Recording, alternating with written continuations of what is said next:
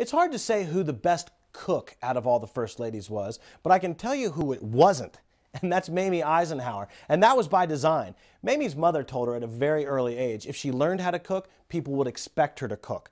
So she learned how to cook fudge and mayonnaise. Those were Mamie Eisenhower's two specialties. In fact, Ike does most of the cooking in the family. Now, Mamie's a great hostess, and she can throw a great party, and she can talk to people of all walks of life. Great military wife that kept the family together through many moves in many houses, in many places. But when it came to cooking, that wasn't Mamie's thing. Ike was always the one flipping the burgers on the grill, throwing parties on top of the portico of the White House, little cookouts and stuff for small gatherings. And it was Ike in the apron and the chef hat, flipping the burgers and cooking the steaks on the grill.